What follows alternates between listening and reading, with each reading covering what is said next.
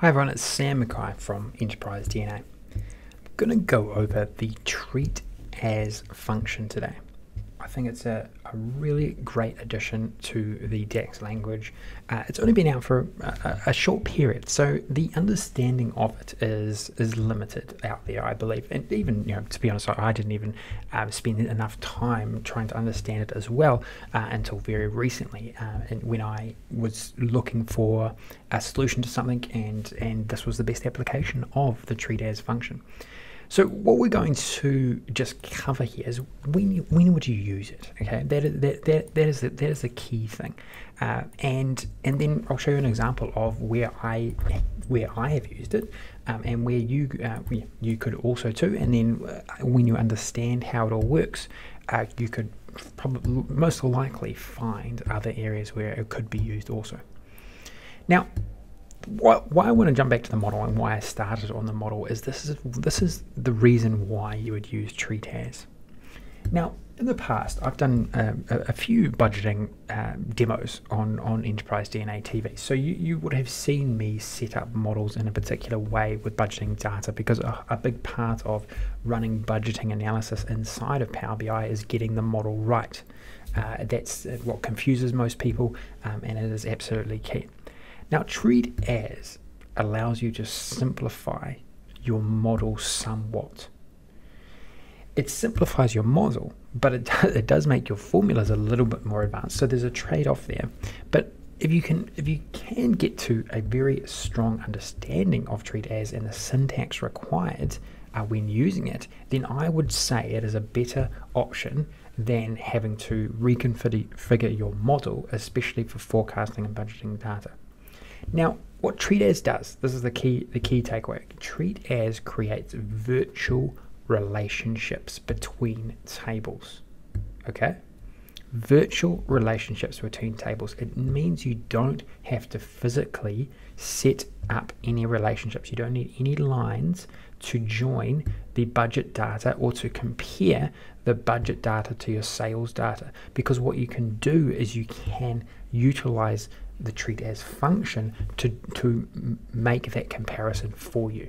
Okay, so let's have a look at a couple of examples, okay, and how this particular function works. Now, I've created two functions here to show you two different ways that you may need to set up your functions. Okay, now let's just have a quick look at treat as. So treat as what you need to do is you need to place some columns from one particular table, or in this case I've gone with the year, and then you need some to incorporate some columns or column from the table or supporting table that has no relationships to the rest of your model, in this case budgeting data year. Now, why have I done it this way? Because what the budgeting table is set up like, and this is again, the understanding of this is very, very important, is that my budgets for each different region that I sell in is only a yearly budget. Okay, so we've only got yearly results here. And this is important, because if you use treat as and in the wrong context, you will get a result which is absolutely meaningless. So we have a yearly budget per city, right? But what I don't need to do is I'm not going to draw a relationship between my regions table here, and I'm certainly not going to draw a relationship between my dates table here. What I'm going to do is I'm going to create the relationship within a formula using treat as, and then place it inside of calculate.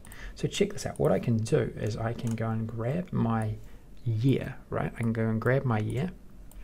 I can go and grab my my total sales, like so, and then I can go and grab this treat as and go and get my budget and allocate it across this particular year. So I'll drag this in like so, and you'll see, and I'll just blow this up a bit. You'll see via no relationship in the model, we have created a relationship between this year value and this year value in the budget. And you'll see here that the 2016 budget amount is 62 million, and the total sales amount, which is being derived from our sales table down here, is say 60 million. And you'll see here it returns no result for 2015 because there is no result and the treat as function is making sure that nothing is actually being returned in there. Okay. Now that we have this here, and this is why it's so important to understand this function very well. Let's have a look. You see here, this column here, this is exactly the same formula. Treat as example, right? It's exactly the same formula, but you'll see that we're getting incorrect results. Why do you think that is? The reason being is the context of this calculation, right? We have 2016 here, but we have our city, we have our region, and we do not have any relationship inside. We're not creating, there's no physical or virtual relationship being created by treat as inside of this formula for the region. And so all it is doing is evaluating to the yearly number, which is 62 million. So this is where we need to expand treat as to incorporate more virtual relationships. And so this is how we do it, this is how we expand it. And so what we can do is we can place a summarized virtual table in the first part of the treat as function that enables us to expand the columns that we want to compare, or we want to build the virtual relationships between. And in this case, what we've done is I've created a virtual table of the city and the year, right? So the city and the year, basically like this table I've got here, but I've done it virtually. And then what I can do is, because in the budget table I have a city and I have a year, I can then virtually match these up. And so this is how you could do this. You could keep doing this. This is where this function comes in and really valuable. Becomes very valuable because we can virtually create multiple relationships all at once, all within this one formula syntax, right? And then you'll see here that this is actually breaking down. This is the results here is actually being broken down by the year and the region now. And then I can filter by that. Like so. Now, based on the data that we have, there's no additional context that we can place in here because the budget table only has a city and it only has a year. So if we wanted to do anything more to this, we would need to change the budgeting data or add some additional logic to this particular formula. For example, at the moment we only have budgets at a yearly basis. What if we want to break up those budgets for every single day? Well, I've showcased how to create a budget allocation formula. Well, you would use very similar logic inside of here, but instead of having relationships doing the filtering, you would have treat as doing the filtering inside of here. So hopefully that gives you an idea of how to use a treat as function. I think this is the instance where I personally started using it in this budgeting type analysis, but there are other applications for it as well. And really all it comes down to is you need to think, okay, well, maybe I don't want to create a physical relationship here. Maybe I just want to create a virtual one. And where that is probably most necessary is if the dimension, say for instance the year is not the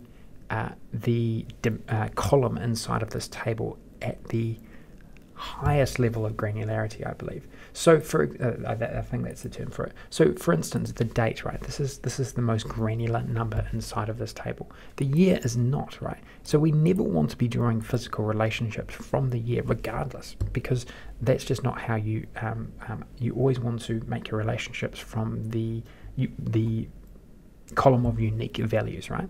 Well, in this case, the year is obviously not that. But what we can do is we can still create this, say, a dummy relationship virtually using treat as, and that's where it really comes in in a very valuable way. Okay, I'm going to round off things there. Hopefully this gives you a good intro into treat as and how you would use it in a real life application of it.